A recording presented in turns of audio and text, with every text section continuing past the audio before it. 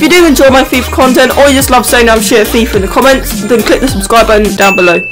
Hey guys, welcome back to another video. Today we've got another informational video. Today we're doing some potential transfers. I know I haven't been doing that consistent with my videos, if that makes sense. That doesn't make sense.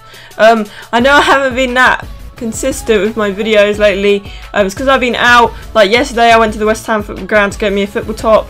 If you want to see a video on that, I'll probably next video I might have my face and I'll show you it. But yeah, all of this information, before you guys start having a go at me in the comments, all of this is from the Guardian. All the rumours and stuff are from the Guardian, so don't take it out on me, take it out on the blooming Guardian, because that's what I'm reading it from. So let's start off small. We've got 5 players today as well. We've got Van Dijk, or however you say his name. You guys are gonna hurt me for how I say his name, but Van Dijk, I don't know. But yeah, I'll put information. I've changed it around a bit from my previous transfer rumours videos. I put the players next to each other, and then I say the source, and then I put the information in the middle. But yeah, Van Dijk, yeah, I say that. Van Dijk is also in talks with Crystal Palace, Leicester, Southampton, Newcastle, West Brom and Aston Villa. Everyone wants to buy this centre-back because I believe he has actually got quite a lot of potential in him, especially for play. He's probably like one of their best players, Celtic's players at the moment, and Everton want to buy him. Celtic have rated him 10 million, so whether he's going to go for that much or they're going to bid more on him. But that's all the information I found out about this guy.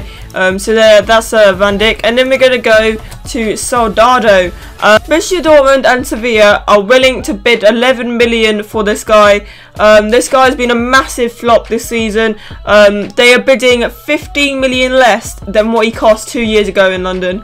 I mean, you can tell how bad he has gone downhill.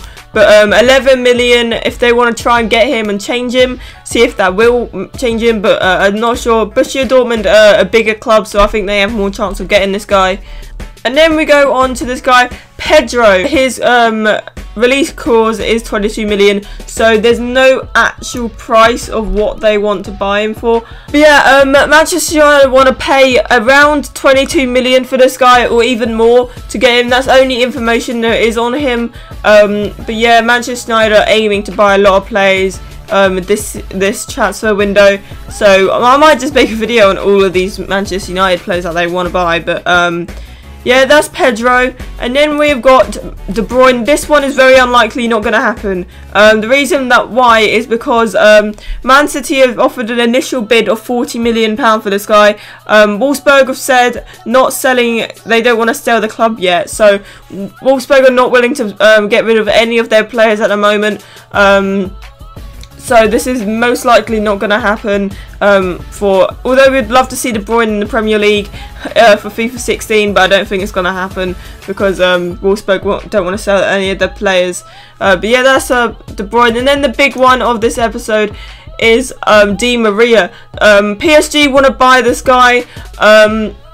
A year ago, this guy was signed for the British record of £59.7 million a year ago. Yeah, PSG have bidded 28.5 million for this guy, but Manchester United want to hold out for more. They want to get more money out of this guy. There is a chance of Di Maria going to PSG.